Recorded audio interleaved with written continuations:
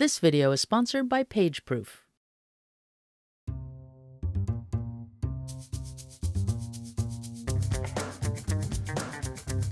Hi, I am Kladi. Are you excited to join this 3-minute max filled with dazzling tips and techniques in Adobe Illustrator?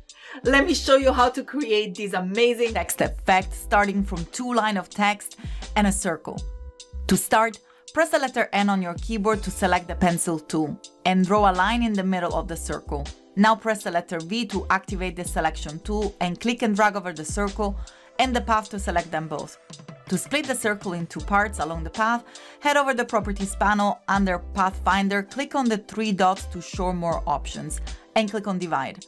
Use the Shift-Control-G shortcut on Windows, that's Shift-Command-G on a Mac, to ungroup the 2 sides. You can now drag each line of text over each shape. And make sure that your text is sitting below the shape with the shortcut Control-Shift-Left bracket on Windows, that's Shift-Command-Left bracket on a Mac. Now, select first the top line of text and the top half of the circle, and choose Object, Envelope Distort, and Make with Top Object. Repeat the same for the bottom half. This is already looking pretty awesome, but let me spice it up a little more.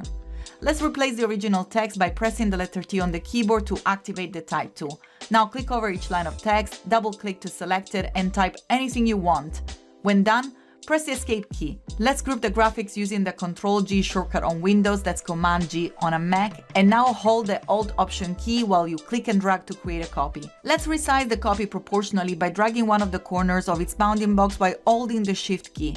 You can also assign a new color to the text by heading over to the Fill a Stroke control and double-clicking on the fill icon to select a color of your choice. Then click on OK. Repeat the same action for the other text group.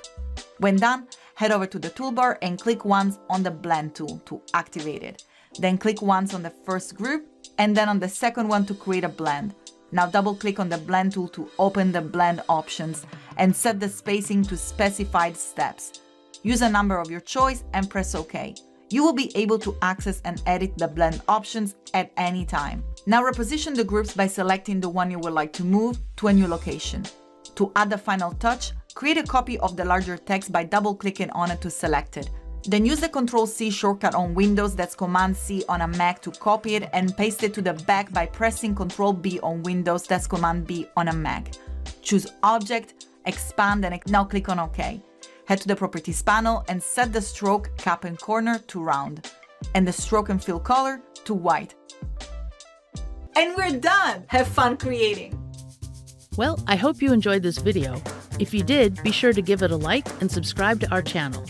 And for thousands more how-to articles and tutorials, visit our website, CreativePro.com, and become a member today.